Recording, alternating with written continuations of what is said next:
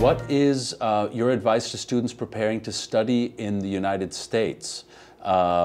Elizabeth, can I ask you that first? It's a very large question, Yes. preparing to study in the West. But doing your research is the best advantage. You know, watching interactives like this and looking at the different opportunities and schools that you're interested in is the first step. You'll get a very good sense of the university by visiting their websites and seeing how accessible they are, the communication via email or what communication tools they have available.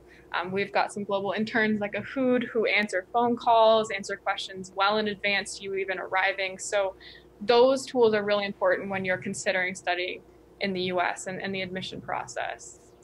That's very good advice, and it is a large question. I assume also from our end, certainly using Education USA's services is something we want to recommend because they're free, they're worldwide, and they are targeted at the best fit for the students, right? So what we want is for students to find the right place to study so that they can succeed personally and professionally, certainly academically. And our advisors are all focused on that. And I hope that all of I know that all of the universities here certainly work with Education USA in terms of promoting U.S. higher education generally. Ahood, can I ask you, is there any one thing or a few things that, that you did that helped you prepare for arriving in the United States? Well, yeah, I did so many research before I came to Michigan specifically because I used to be in different university, then I transferred to Western. When I first decided to study abroad, I go online, I search about everything about United States, like even something you will never think about it. I search exactly for every single thing, like the life, American culture. I saw so many videos.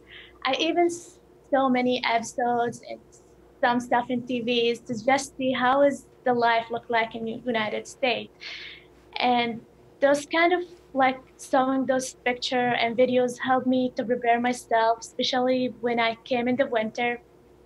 I saw so many pictures about how like the weather in Michigan in winter, and it makes me feel like nervous and good at the same time. Like I will see snow for the first time in my life, but it will be so cold. So yeah, I was good with searching about the universities, the majors, because after graduating from high school, I found myself, I love working with computers, networking, and communication field. So I started searching what is the best universities for those majors. And yeah, so I did so many researches. I also communicate with some current student in United States. There's so many Omanis around here. I contact with them and see like what should I have before I came, and what to bring with me from home and all these things. They were so helpful and they've really encouraged me to stay positive. They told me I will like face so many problems in the airports.